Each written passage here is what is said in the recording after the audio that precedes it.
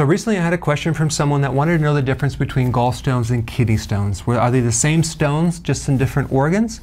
Actually, no. So gallstones are really cholesterol stones, not because the person's consuming a high cholesterol diet. It's because they don't have enough bile, B-I-L-E, that thing that helps you dissolve fats. It's a fluid like a detergent that helps break down grease and fats and helps you absorb fat-soluble vitamins. If you don't have enough bile, you can develop different deposits of cholesterol, and that turns into stones.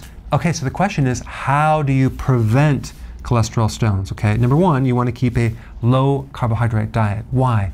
Because high carbohydrate diets, lots of sugar, will spike insulin, and it will actually lead to cholesterol stones, okay?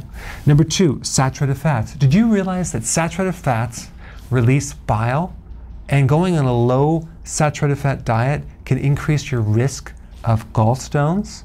Check it out, I put the link down below.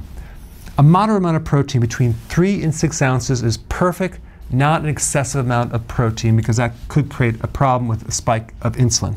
And lastly, a large amount of vegetables to keep the liver healthy and to keep the cholesterol going through the gallbladder. Okay, now we're getting to kidney stones. Kidney stones are not made out of cholesterol. They're made out of calcium oxalate or uric acid crystals, okay?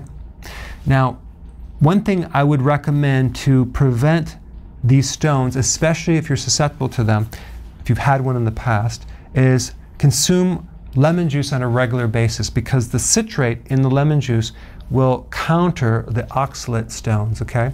Now, if you're doing a ketogenic program, intermittent fasting, and you're susceptible to getting stones, chances are it's going to be more of a uric acid crystal type stone or gout, in which case, again, lemon juice would help, and also potassium citrate would help as well.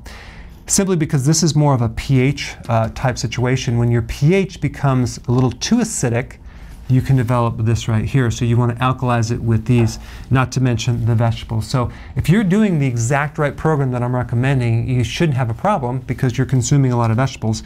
And this is just another reason why the vegetables are kind of like a missing component in other programs, that if you add this in there, you're going to prevent a lot of issues. All right? Thanks for watching. Hey, thank you so much for watching. Keep spreading the word and share this video.